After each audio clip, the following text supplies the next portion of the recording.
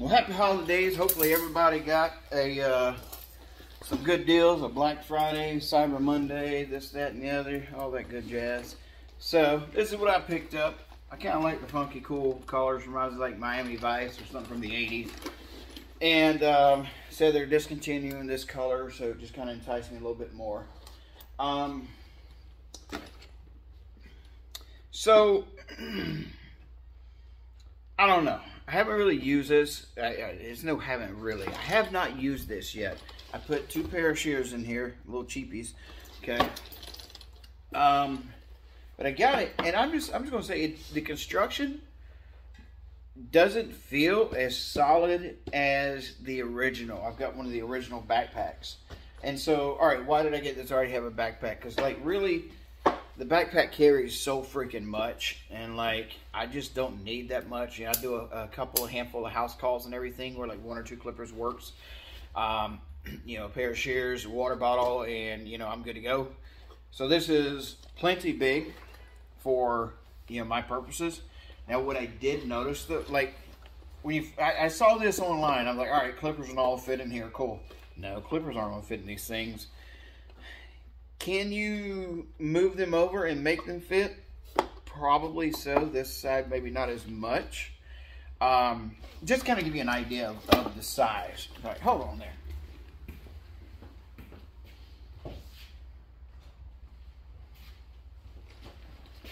We're back. Okay. This is an Ergo, because we can read Ergo, right? Actually, I don't think it says Ergo. This is not an Ergo. Fun fact. This is a... oh, what is this thing called? From Italy. But anyway, not important. So, give you an idea of the size here. That's where you are. I mean, yes, the Ergo is a little bit longer. But, it won't fit into any of these without moving them around. Is it made for this? I don't know. Like a shaver wouldn't even really fit in there. That sort of thing. But... just for size reference, but plenty of tools. And if you need to move something in there, you could. Or you probably put a shaver like on its end and fit in here. Probably could do that. But you do have all the space underneath here. Now, these things here are flimsy, dude. Like, wow. But do they need to be more? You know what I'm saying? Like, so all you're doing is just creating a little bit of a separation. So I could get by with that. The only thing I don't know how it's going to fare is how loose this piece right here is. Like, is stuff going to slide up under here? Like my hand can easily go up under there. Are tools going to shift around and slide and transit? I don't know. Probably definitely have to, I'm sure it will tighten up. Maybe it's still pretty loose. I don't know. Really don't. But all that said, still probably the best travel bag for barbers out there. I do kind of feel this might be a little too short to really hold it. Like this is what I say about the last one, the other one I have too, the backpack, is this is really not that functional. Now the one on the backpack kind of gets in the way a little bit more, in that it's hard to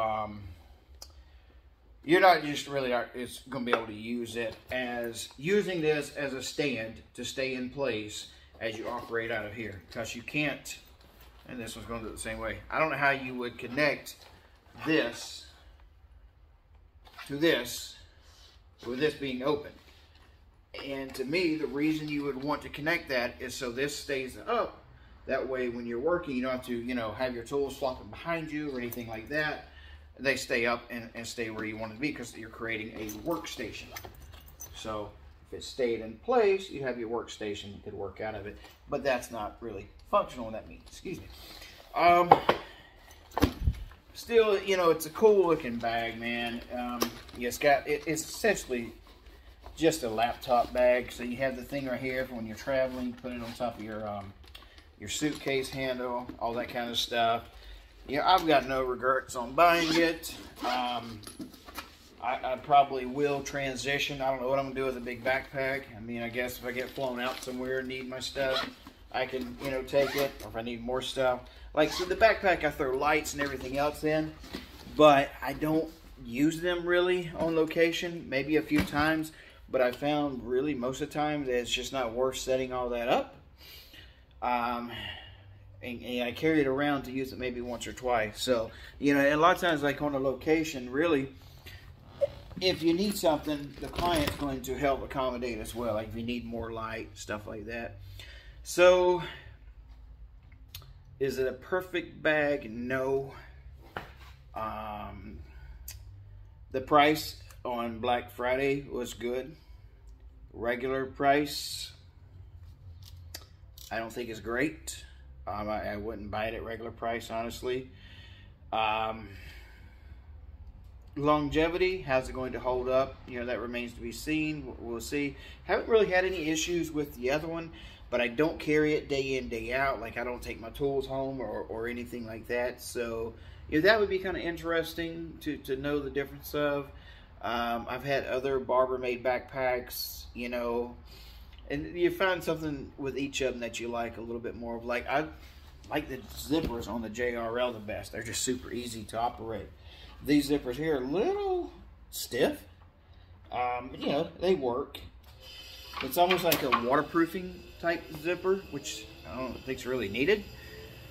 But anyway, and shipping is high on GNB Pro products. Like it was 13, 14 bucks to ship that, which is kind of like, eesh, it's a little crazy. You know, you're so used to other places giving you free shipping. I mean, I understand that's probably exactly what it cost. You know, shipping UPS, right? It cost every bit of that. So I get it. It's just, you know, when you're hit with it, you're like, man, that blows. Anything else on that? You know, I do want to get the lighted mirror from GNB Pro and the vacuum. You know, the vacuum is identical to one that used to be made, I think, in India or whatever. You can see them on Amazon and stuff like that. It's no longer found, so I'm kind of guessing maybe he made a deal and bought out the rest of the stock and put, you know, had them branded for his, or had them start making them again under his brand. I don't know, you know. But it's cool that he's going out there, taking the initiative, finding products, you know, and saying, hey, this would probably work. This would, you know, if I took this from that, that from the other, and then you call these companies, so this is what I want to do, and they do it. That's pretty impressive. And, you know, turning it around and making it available for us, you know, that's pretty good. So, it's about all I've got. GNB Pro, that's the, I don't know what you call it, is the clutch, the laptop bag, something like that, you know, kind of a girly color, but, you know, dude, I'm secure enough, I don't care. It'd be hot pink and polka dots, I'd still, if I liked it. But yeah, it does give you that Miami, 80s Miami, you know, kind of vibe and stuff.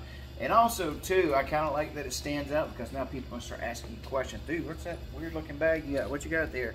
Oh, it's my tools for cutting hair. I'm on location today cutting, you know, so-and-so celebrity. You know, oh, really? And then, yeah, let me give you a card, you know. Whatever, you know. Have something a little different, stand out, make an end. See you next time. Appreciate it.